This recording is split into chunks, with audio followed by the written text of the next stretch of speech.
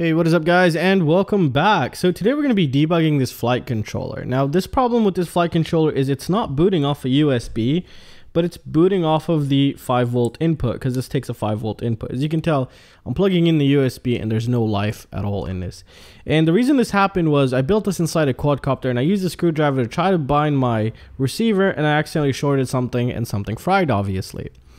Now, next step to do if you do have this issue is test your 5-volt regulator. For example, if your flight controller takes battery voltage, then give it some battery voltage, see if it will boot. If it does, then that's a really good sign. If it doesn't, then this is what you have to do. So first steps first, and even if it does, if it does and the USB doesn't, or vice versa, it's the same exact step. First thing to do is to grab your multimeter and go into continuity mode, which is the little beeping sign. Alright, so before continuing on, a huge shout out to our sponsor PCBWAY for sponsoring our open hardware flight controller. This is a great place to have your PCB manufactured as well as assembled with great quality and fast service. They also provide a 24-hour express service if you are in a hurry and want your projects in your hands as soon as possible. You can also check their shared project page if you're looking for some fun DIY kits contributed by other users, and they also hold a lot of events and some PCB contents which you could actually win cash prizes for. I do highly recommend you check out PCBWAY. And to check out PCBWAY, check the links down below. First thing to do is to grab your multimeter and go into continuity mode, which is the little beeping sign. And as you can tell, when you touch it, it beeps. And what we want to do first is we want to check if there's a ground on the 3.3 volt regulator. And you might say, okay, why do you want to do that? Well, because the 3.3 volt regulator powers up the microcontroller unit and the gyro, and this is what's powering off the LEDs here. Now, if you have 4 or 3 LEDs, then they could represent other things, but your 2 main LEDs are powered from the microcontroller unit here. It is actually programmed through a couple of the pins in the firmware, so you have to see these boot up. So we're not seeing them boot up. And what we want to do is find the 3.3 volt regulator pads here. Here we go, 3.3 volt and ground.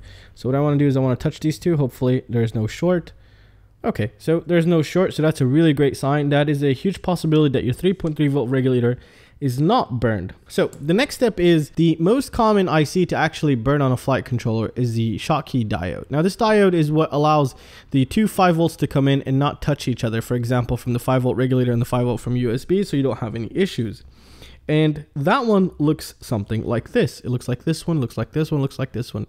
So on this board, we have 3 of them. And how the hell are we going to figure out which one? Well, it's actually very simple.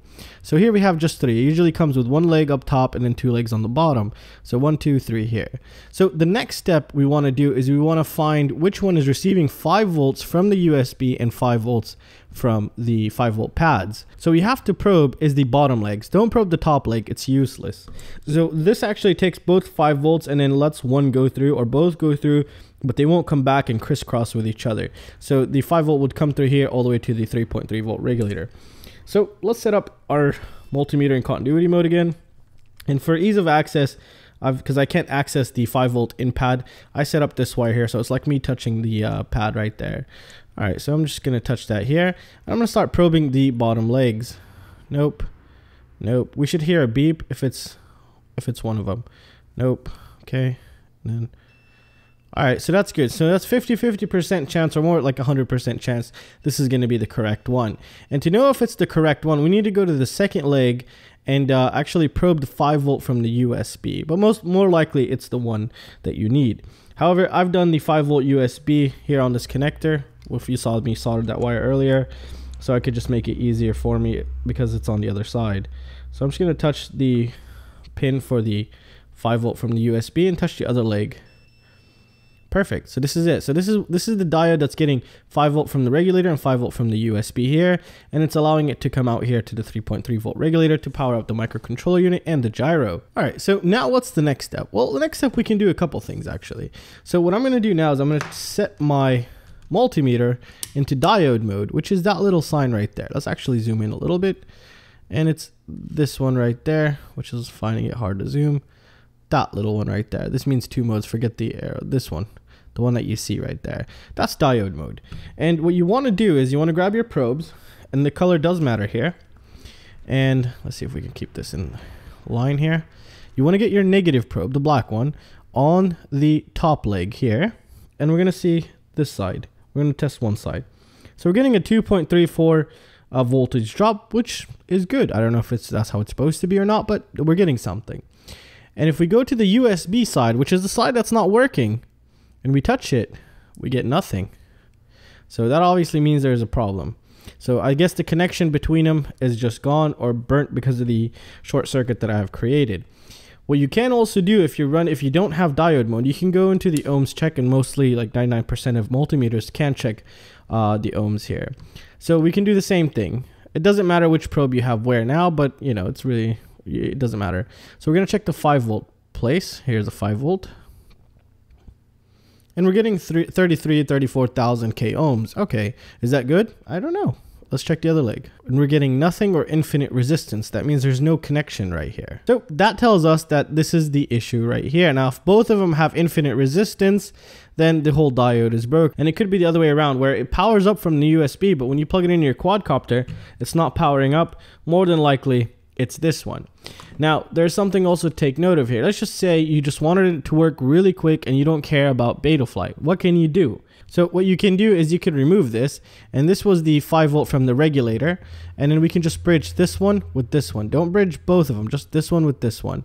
And if for some other reason you had to start programming it again, you could remove the bridge and bridge this one with this one, and then be able to program it while powering up at the same time. So you can do that as well.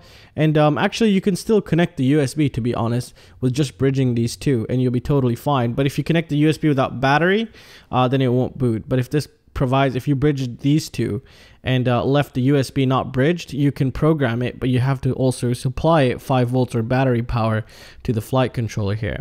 Now I'm going to show you a neat trick how I actually figured this out. It's actually pretty simple. What I did was I was actually too lazy to put it in my quadcopter, and I wanted to make sure that, because nothing is getting hot, so immediately, and there was no short on 3.3 volt regulator, so I thought something's up with the USB here. So as you can tell, the left side of the USB is the 5 volt, and here we have the 5 volt in. And what I did was I got my multimeter and I set it into read amperage. Now not all of them do that, but when I set this, what it does is it creates connection between these two, and what that'll do is it'll create a connection here. And then I got the USB, plugged it in, and then obviously I'm not going to get anything. But then what I did was I took one of the probes, I put it on the 5 volt like this. Now it's on the 5 volt from the USB, and I put it on the 5 volt in because this one takes 5 volt from external regulator, and then I just touched it. As you can tell, that's working. And on the PC it's actually working also. It just picked up. So that is pretty damn awesome. So that was just another way you can actually test it. If there's no power on your USB, you can do the same method here, and that should power it up. So as you can tell now, we do have a bad diode, and this is the ones that are usually burn out, you know, on most flight controllers most of the time. However, if you had a short on the 3.3 volt regulator, that could be scary because it could be the 3.3 volt regulator. It also could be the microcontroller unit, rarely the gyro, but also it could be the gyro, or it's just a resistor or capacitor. I do have some flight controllers when you plug it in, and then you get very dim LED lights, and what that means, there's a short circuit on the 3.3 volt rail, whether it's the microcontroller unit, whether it's the gyro, whether it's the 3.3 volt regulator, or anything that is connected with them, such as a resistor that's gone bad, or something of that nature. And I do have more flight controllers that are being contributed, which is really nice of you guys, that I'll be able to do more videos such as this to help people debug, and then hopefully apply that knowledge to other things as well as flight controllers, and be able to fix their own things, because it's just really not scary, and the amount of components we have on flight controllers is really minimal. Other than the voltage regulator, other than the capacitors and resistors, we really just have a couple ICs that could go bad. Once you know what each one does, then you know it's just really easy from there. Alright guys, so if you guys do like this content, please consider joining my Patreon. I need all support I can get to keep this content going, and if you guys have any questions or any suggestions, feel free to let me know. And if you also have some donations, that would be absolutely phenomenal. Donations as in broken things, ESCs, flight controllers, and anything of that nature would be super awesome, and it'll help this series keep going. And well, that's it guys. I really hope you guys enjoyed it, and I'll see you in the next one. Peace out.